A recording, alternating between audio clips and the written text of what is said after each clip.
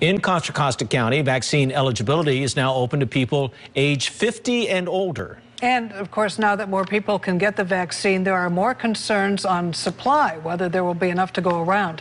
KRON 4's Hazik Madyoun reports. It's all dependent upon doses flowing from the federal government. Now that Contra Costa opens vaccine eligibility to people age 50 and older who live and work in the county, no underlying health condition required, the question is, will the increased demand outpace vaccine supply? No concern about potentially running out of vaccines prematurely.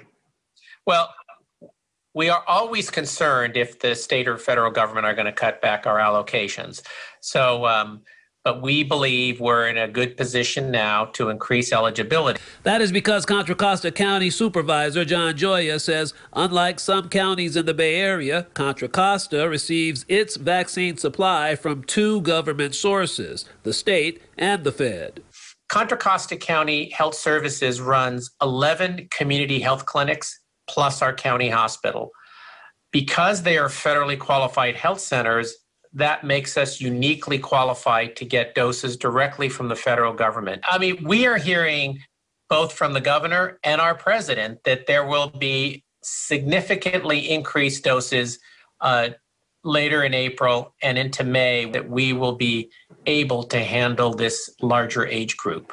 He says since it was announced, there has been a lot of folks signing up to get their shots. I'm aware that we've seen an increase on our website. I can tell you that I've heard from many people who already are in the process of signing up. Contra Costa Health Services officials say their goal is to reach 1 million vaccinations by May 31st. Hazik Madyoun, KRON 4 News.